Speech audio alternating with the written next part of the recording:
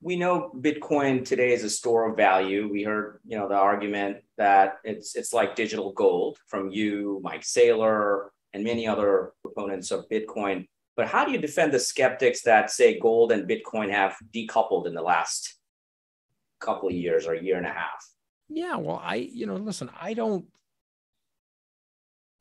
say it can be digital gold. I think that's where Michael and I differ. And I love Michael. I think he's a brilliant guy and I have enormous amount of respect for him. But I say that Bitcoin is still an early adopting technical asset, a result of which it will be digital gold, but it's got to have 1 billion wallets. It doesn't have that right now. So we just have to be patient, So when technology is adapting early on, there's a lot of skeptics and a lot of doubters. There were people that were making horseshoes and they were making carriages.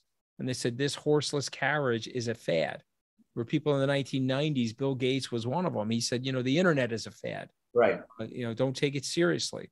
He, to his credit, when he realized he was wrong, he shifted gears and developed an internet strategy. So the point I'm making is that I don't think we're there yet. I don't think that we are in the zip code of digital gold or inflation.